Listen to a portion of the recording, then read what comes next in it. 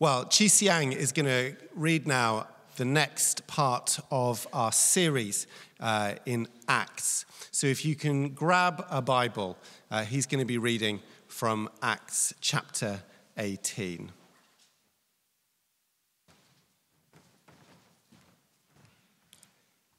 Acts chapter 18, verse 18 to 28.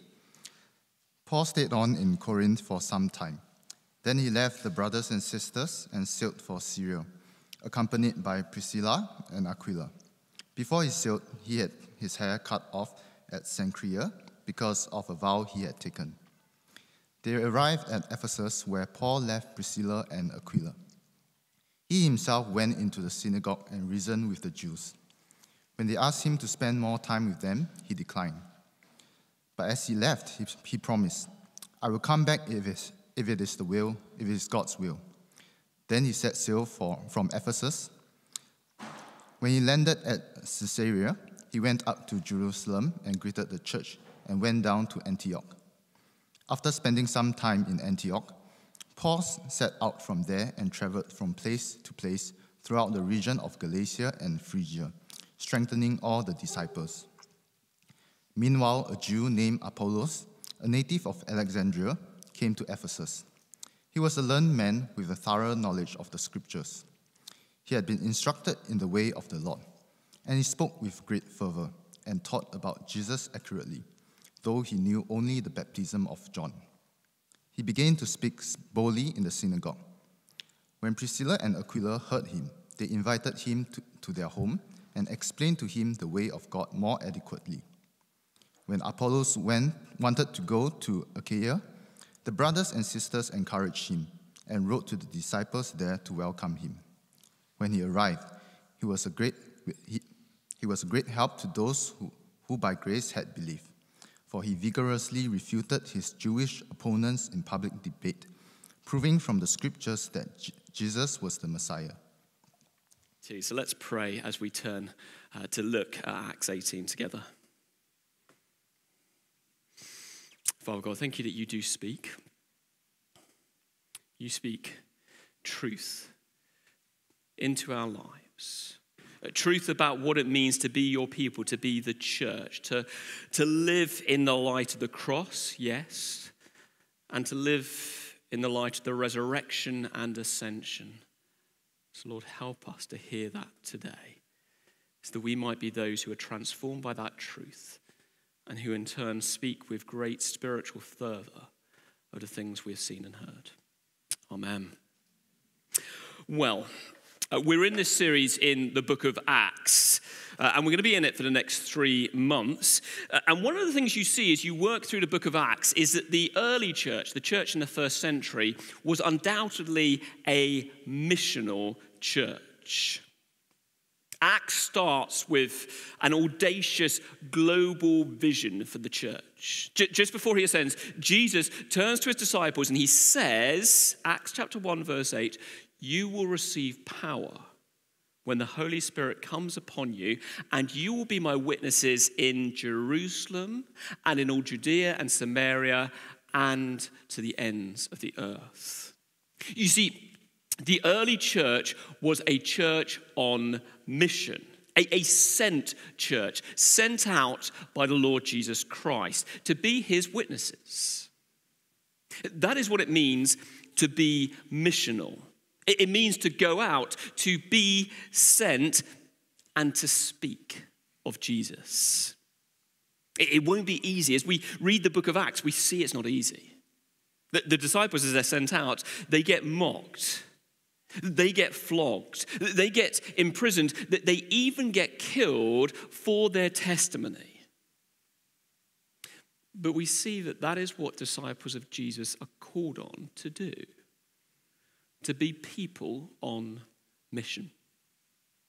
It's been almost 9 years since City Church started. It started right here on the 7th of September 2014, just a little group down in the corner in kind of the middle here.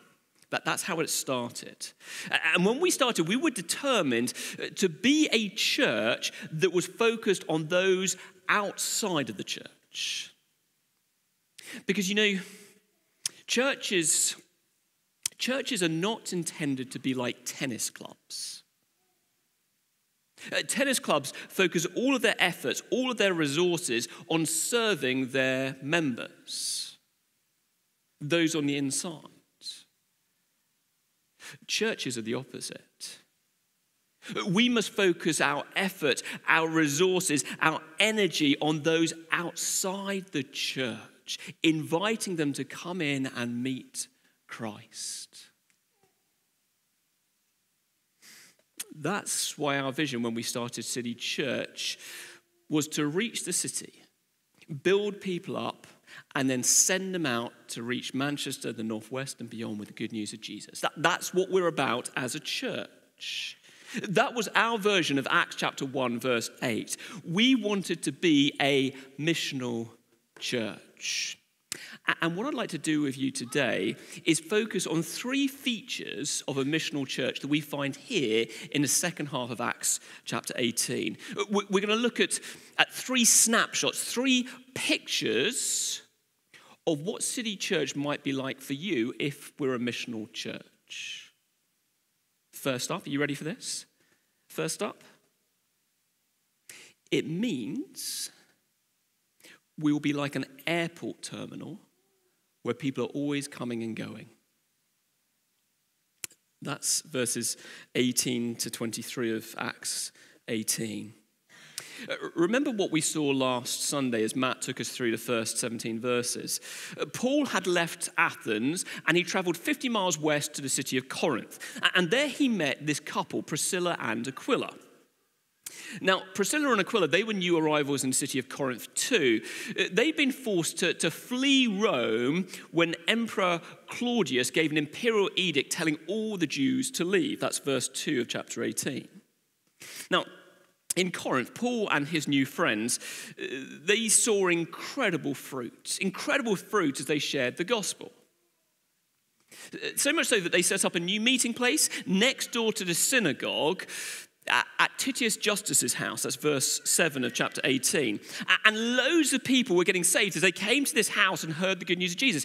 Even the synagogue leader himself put his trust in Jesus.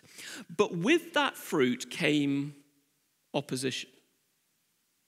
And so, like we saw last week, God strengthened Paul in a nighttime vision, that's verse 9, which convinced Paul to stay put in Corinth and to keep on preaching the gospel. And the result? Well, a church was formed.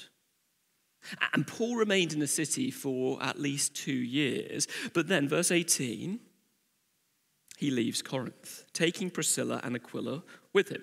Now, first they head to Cenchreae. That was the eastern seaport of Corinth. And from there, they set sail to Ephesus, just across the Aegean Sea. Now, Ephesus was the capital of Asia Minor. It was a big commercial center. It was a place where everyone came to, and it was full of Jewish people as well. Which meant that when Paul arrived as a Jew, he immediately went to the synagogue, verse 19, and began reasoning or debating there. It seems that there were already the embryonic beginnings of a church in the city of Ephesus. We'll hear more about that next week. And the Christians beg Paul to stay, verse 20. But he departs, leaving Priscilla and Aquila behind. You see, Paul was on mission. He's sent out by the Lord. And so verse 21, he promises that he will return, but, big qualification, only if the Lord wills. You see, it was God who dictated Paul's itinerary, not Paul. From Ephesus, Paul set sail to Caesarea on the coast of Judea. That was more than 650 miles from Ephesus. That would have meant spending a month at sea. And from there, he heads south to the church in Jerusalem, probably to celebrate the Passover festival. And then he heads north for 500 miles to Antioch. Now, Antioch was likely Paul's intended destination, because remember, back in verse 18, we're told that he was sailing to Syria. And Antioch was the first place he gets to in Syria. According to verse 23, Paul spends some time in Antioch. But, it seems his intention in Antioch was simply to be there to restock, to replenish, to refresh himself. And then having done that, he heads northwards and westwards to Galatia and Phrygia to strengthen the Christians there. You see, if you were back with us when we looked at Acts chapter 13, we saw about the church in Antioch. Back there in Acts chapter 13, we saw that the church in Antioch was made up of a multi-ethnic, multicultural leadership who spent their time worshiping the Lord, fasting and praying, and then sending out their people to go and take the gospel of Jesus to other nations. They were a missional church, a sending church. Now that's a very quick gallop through the geography of this chapter. What do you notice? What struck you? Well, surely it's the constant coming and going throughout verses 18 to 23. It was the experience of the church in Corinth, in Ephesus, in Jerusalem, and in Antioch. And it's almost disorientating, isn't it? You read that and your head starts spinning, you feel dizzy. But you know, that is what a missional church is like. That is what life in a missional church is like. It's an airport terminal with people constantly coming and going, being refilled, equipped, and then sent out to their destination. That is what mission involves. And you know, that is what life at City Church is like. If you've been at City Church from the beginning, like I have, you will have seen almost 1,000 people come to City Church and then leave. 1,000. And that's hard. It is hard feeling like you've watched your friends leave and being here on a Sunday feeling like you only know probably half the people who are here. That's difficult. You know, being in a global city like Corinth or Ephesus or Antioch, we're just like that in Manchester. We're a global city. And that means that it's inevitable that some of you will be asked to leave Manchester in the coming years. It might be that your work asks you to move down to their office in London. It might be that your fiance says, oh, please come and live here where I am rather than me having to move to Manchester. It might be your parents who ask you to move closer to where you grew up. Now, I really hope that some of you will decide to say no. For the sake of the gospel, to decide to stay here in Manchester because of the need, because less than 1% of the people here are going to a gospel church. I hope some of you will stay, accepting that that will mean a lower salary, not seeing your friends and family so much. I know how costly that decision is. But that won't be what everyone chooses to do, and nor should it be. Many of you will leave Manchester in the next 5 years.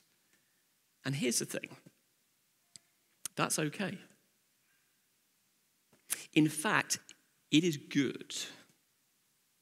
Because when you go as missionaries, sent out people.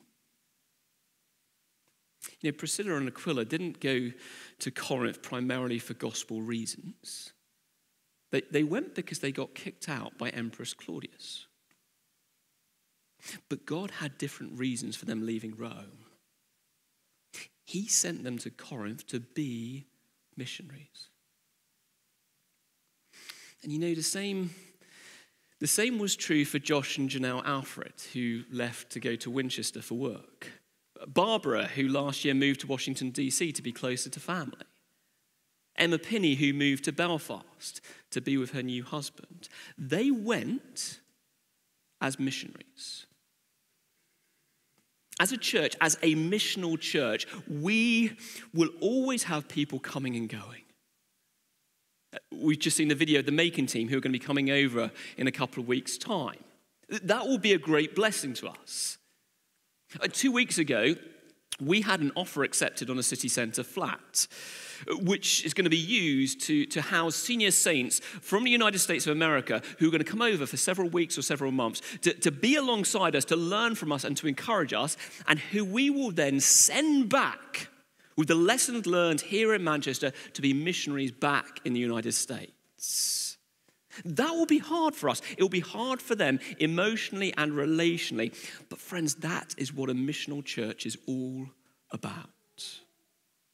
We're an airport terminal with people constantly coming and going, not a graveyard where people lie at rest. You know, I think many of us hunger for stability. I know I do. We long for things to stay just as they are. It pains us when we send out 32 of our friends to start a church up in Prestwich like we did 3 years ago. It's hard. We wish our friends didn't leave Manchester and move south. We wish that we could have some stability and continuity. And that is right. It is right to long for that. It is right to long for stability. That is good. That is a right desire. But it is not for now. Not yet. Because if we're on mission, it will mean constant coming and going. Sending and being sent. A missional church is an airport terminal, not a graveyard. Secondly, a missional church is a school where the humble will learn. Take a look at verses 24 to 26. A man named Apollos arrives in Ephesus. Now, we're told that Apollos was from Alexandria. Alexandria was the second largest city in the Roman Empire. Located in North Africa, it was famed for its great museum and its incredible library that had more than 400,000 volumes in it. The Old Testament was translated into Greek in Alexandria, and Alexandria in the first century was home to Philo, the great Jewish philosopher. Alexandria was the intellectual and the cultural capital of the ancient Near East. It was the kind of Oxford, Cambridge of the ancient world. And that is where Apollos came from. And verse 24 fits that. We're told that Apollos was a learned man. He knew his Bible back to front. He had his memory verses locked in, able to recall in an instant. And he'd been told about the way of Jesus too. In fact, verse 25, he spoke about it with great spiritual fervor. That means that he was stirred up emotionally in spirit. For Apollos, it wasn't simply head knowledge that he had.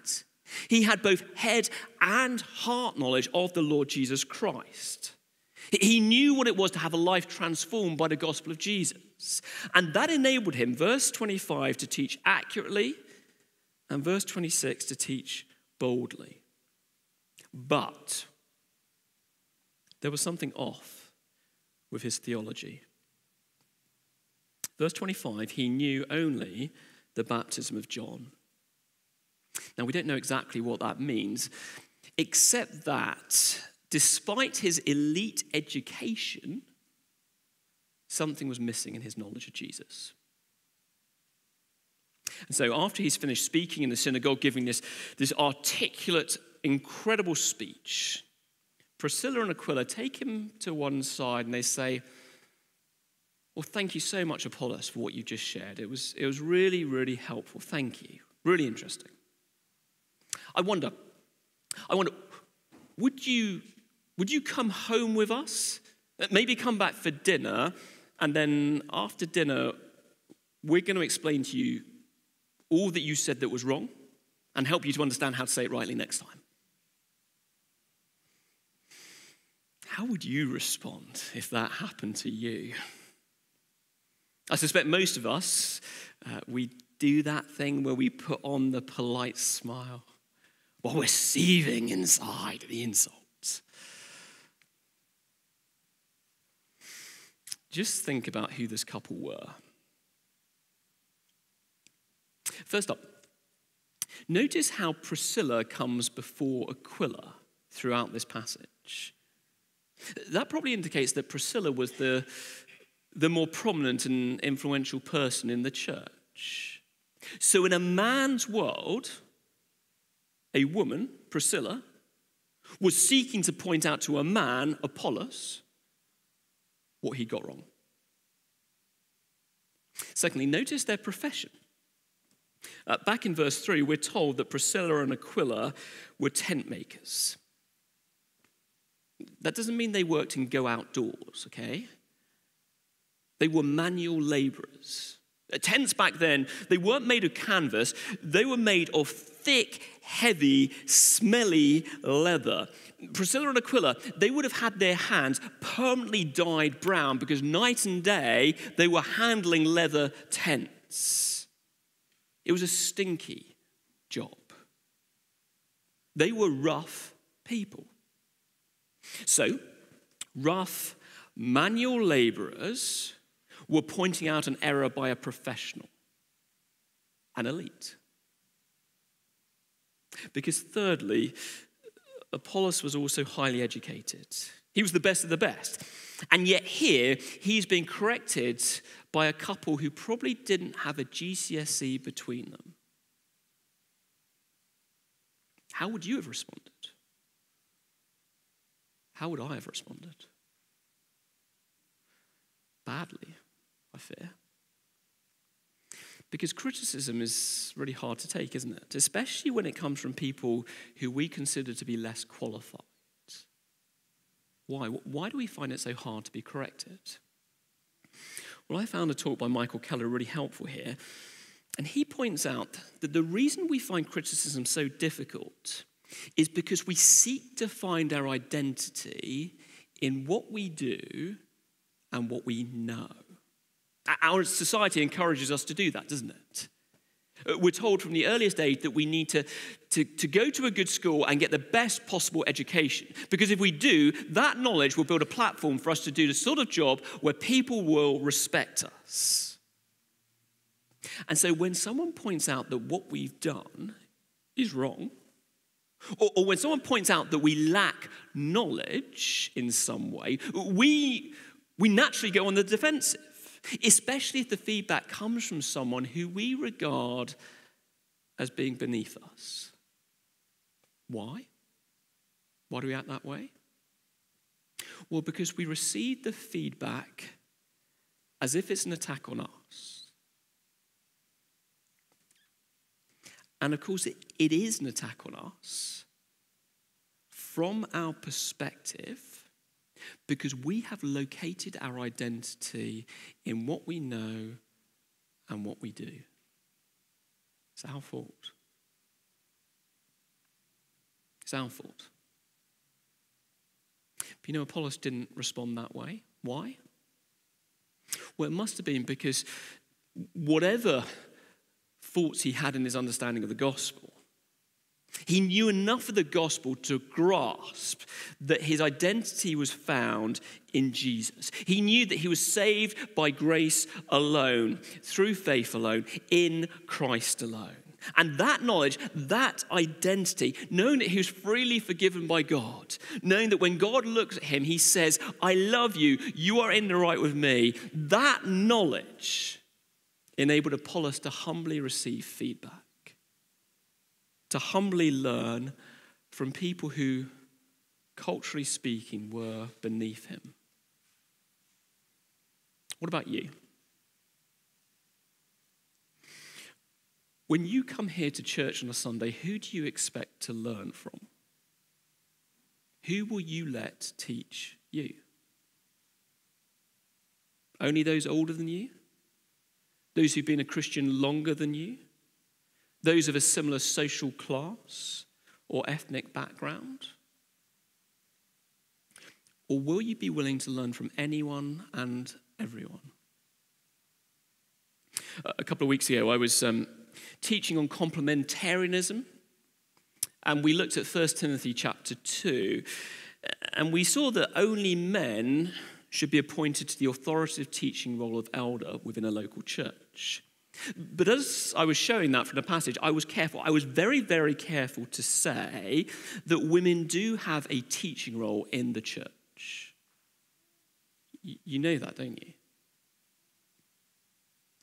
Listen, if you've come here today as a young man and you think, I'm just going to keep my distance from the women here. I've got nothing to learn from them. I'm just going to stick around with the guys, especially the guys who are older and more mature than me. Can I say, and I want to say this to you lovingly, that is nothing other than pride. And even more worrying, perhaps it means that you haven't yet got the gospel. We need each other. Our men need our women. Our marrieds need our singles. Our doctors need our job seekers. Our Brits need our Iranians. Our Brazilians need our Nigerians. Our young need our old, and vice versa. A missional church, a church where its members have had their identity radically changed by the gospel. It is a school where the humble learn. And finally, it is an open house where you are the chef. Just look with me back at the verses that Matt took us through last week. Verses 2 and 3. When Paul arrives in Corinth, he's taken in by Priscilla and Aquila. Now, the three of them, they live together, they eat together, they work together, they do life together. That means a married couple sharing life with a single man. A couple of Europeans with an Asian. Now, at this stage, Paul was an older believer. So I suspect that as they ate, as they socialized, as they worked together, Paul intentionally discipled them. As he describes it in his first letter to the church in Thessalonica, he sought not just to share the gospel with people, but his life as well. This was life-on-life discipleship. The gospel displayed not simply in words, but in action, in life, in care and love. And having discipled Priscilla and Aquila in their home in Corinth, Paul takes them with him when he goes to Ephesus. You see, his discipleship wasn't simply helping them to be more mature Christians. No, it was with a view to them joining him on mission. But then having taken them to Ephesus, he leaves them in Ephesus. Which means, verse 24, when Apollos arrives in the city, they do for Apollos what Paul had done for them. They disciple him. They welcome him into their home, share the gospel with him, and share their lives too. And the result, verse 27, Apollos himself is sent out to Achaia in modern-day Greece, where he was a great help to those who by grace have believed. Do you see the pattern? Life in a missional church will be an airport terminal, people constantly coming and going. And that's a good thing. But at the same time, it will be an open house where we welcome people in and share not just the gospel, but our lives as well with them. And that is for everyone. People are discipled and then they disciple other people. We are welcomed in and then we welcome in others.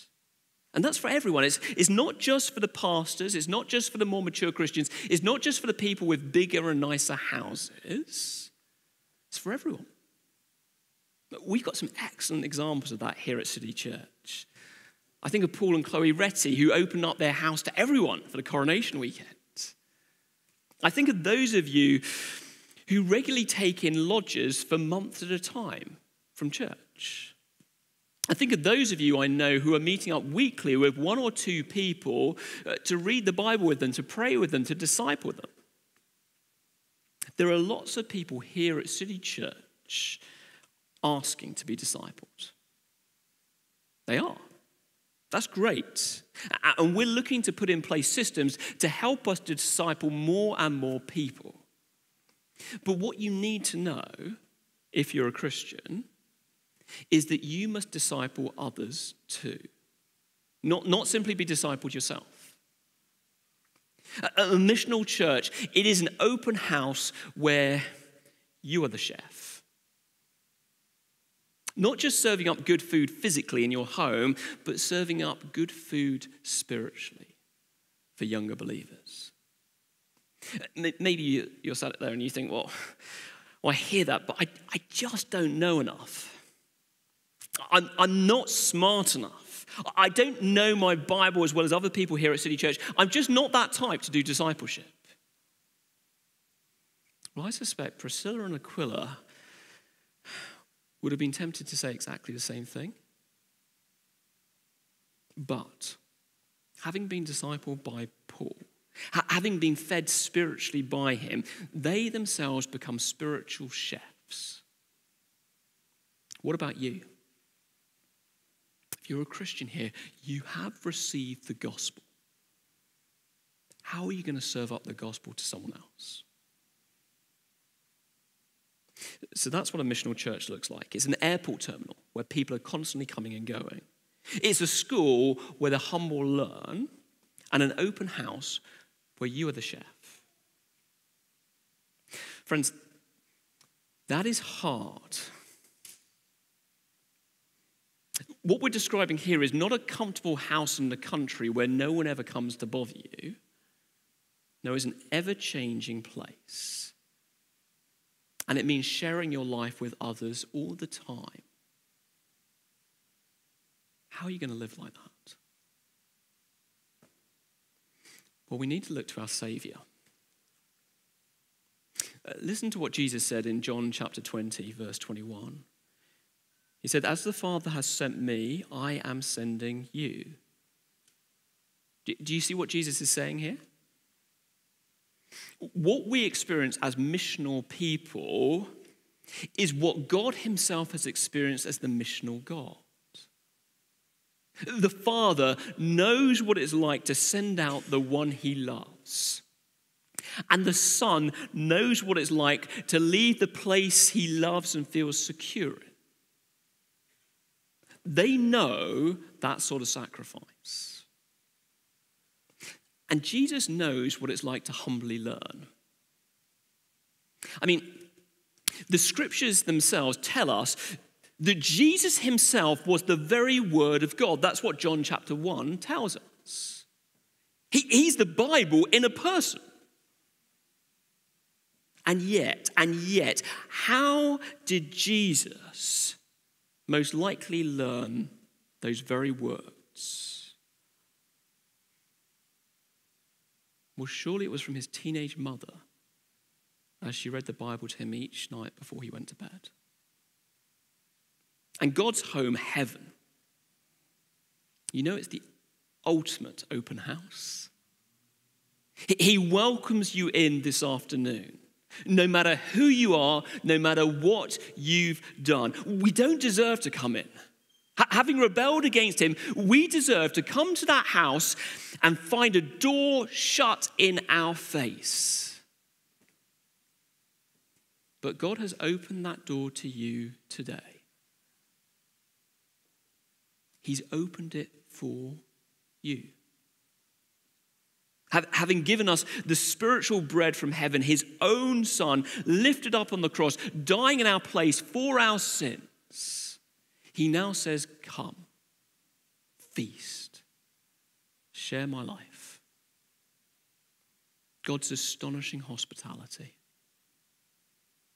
His opening of his home, his opening of his life for us, which empowers us in turn to open up our lives to others as we point them to Jesus.